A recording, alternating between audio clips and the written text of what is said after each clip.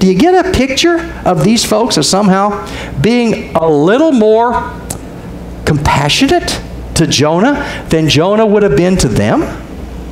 Or than he is to the people in Nineveh? So, they throw Jonah overboard, and what happens? The sea is silenced, but not the sailors.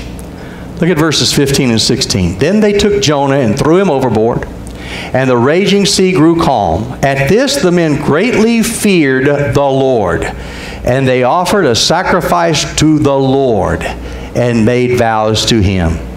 Whenever you see the word Lord spelled out in all caps in the Old Testament, that's a place where the name for God appears, Yahweh. This chapter begins with a group of sailors all worshiping different gods, all concerned about which one of their gods has been offended and has caused this calamity to happen.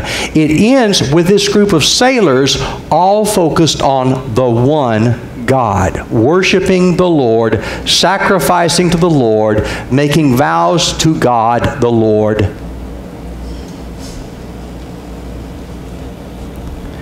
The harder Jonah tries to avoid preaching to pagans,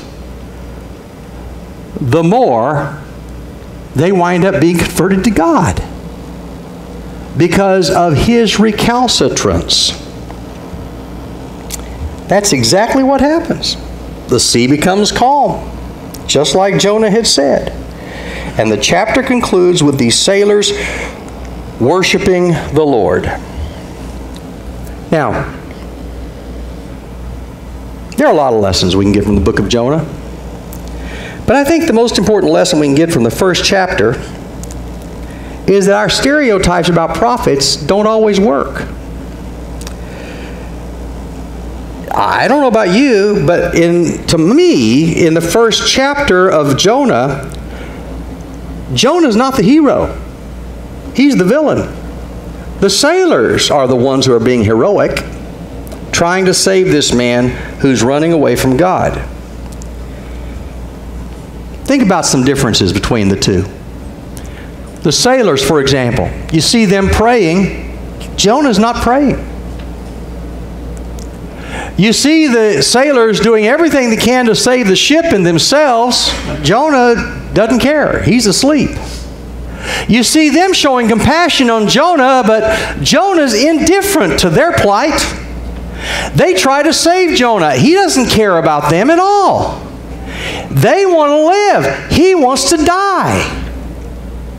They want to find out whose sin has brought this terrible calamity on us. Jonah's only interest is in persisting in his sin, rebelling against God. They're obedient to what they knew. Disobedient. Jonah is disobedient to what he knew. He's the one who knows the God of Israel. He's the one you'd expect to be obedient, but he's disobedient. They worship God. He doesn't. They shudder at his sin. What were you thinking? He doesn't care about his sin. Okay, my fault, my bad. Throw me in the drink. Their fear of God grows. He says, I fear the God of Israel, but he doesn't show any evidence that he's fearing God. You recall that Jesus was asked one time, what's the great commandment? You remember his answer? You can boil it down this way. Love God totally and love others unselfishly. That's in Matthew chapter 22, verses 34 to 40. Love the Lord your God with all your heart, your soul, your strength, your mind. Love your neighbor as yourself. When I look at this particular text in Jonah, I see sailors who love Jonah when Jonah doesn't love them. I see sailors who are concerned about appeasing the one true God when Jonah's not. They show more of obedience to the two great commands than Jonah does. Now, Jesus says that in Matthew chapter 22. In chapter 23, just a few verses later, Jesus says this. The teachers of the law and the Pharisees sit in Moses' seat. So you must be careful to do everything they tell you, but do not do what they do, for they do not practice what they preach. See that right there? This picture is taken in the ruins of the synagogue at Chorazin. Do you recall when Jesus said, "Woe to you, Chorazin and Bethsaida? If the miracles that had been done in Tyre and Sidon had been done in them that you've seen, they would have repented a long time ago in sackcloth and ashes." Remember that? This is that city, Chorazin. This is from the synagogue in Chorazin. That particular item right there is called Moses' seat. I always wondered growing up when Jesus said, "The scribes and Pharisees, they sit in Moses' seat, so do what they say but don't do what they do." I always wondered what he meant by that. I just thought he meant they stand as representatives of Moses. When I was in Israel, I found out. In the synagogues, just inside the entrance, was a seat. In fact, I have a picture of me sitting on that right there.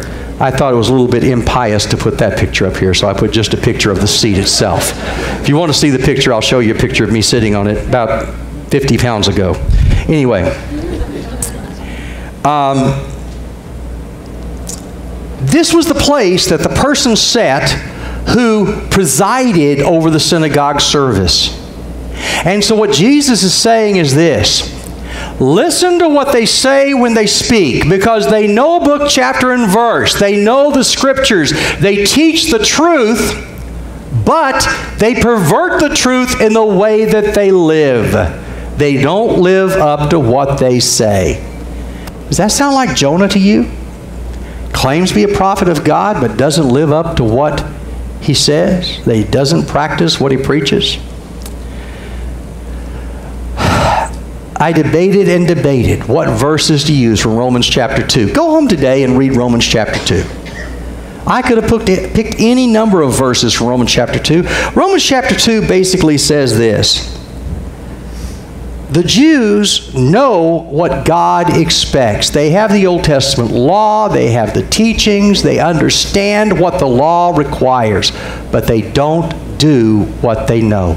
And he says things like this: you who boast in the law, do you dishonor God by breaking the law? As it is written, God's name is blasphemed among the Gentiles because of you.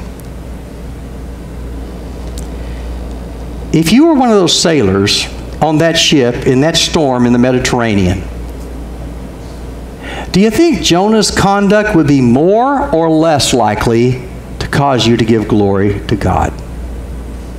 If you were one of those people living in Nineveh later in the book, when you realize how Jonah detests you, would that make you feel more or less inclined to worship the God that Jonah claimed to serve?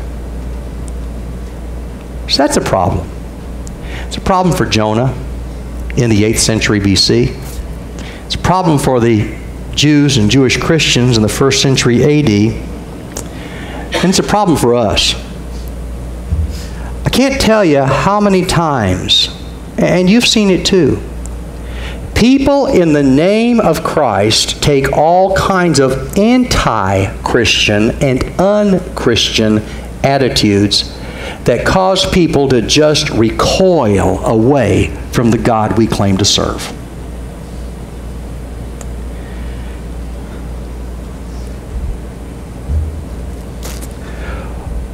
We're going to close today with a song.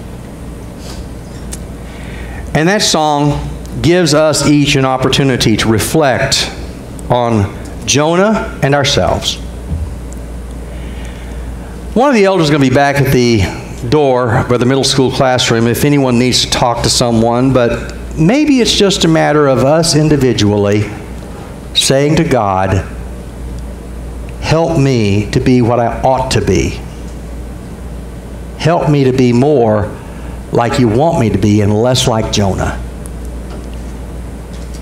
As we sing the song, this will lead us to the conclusion of our service. If you need to respond in some way, go ahead. I told Lynn this morning I wasn't going to do invitations anymore. I've noticed that lately the folks that have been replacing me haven't done them. And I've thought about the fact that in the New Testament, you know, you don't find anything about an invitation song in the New Testament. Matter of fact, the preachers just preached till somebody interrupted them. And Lynn says, you're not going to start doing that, are you? I might. But as we sing this song with the assistance of Keith Lancaster, think about your own relationship to the Lord, and if you need to make any changes we can help you with, let us know how.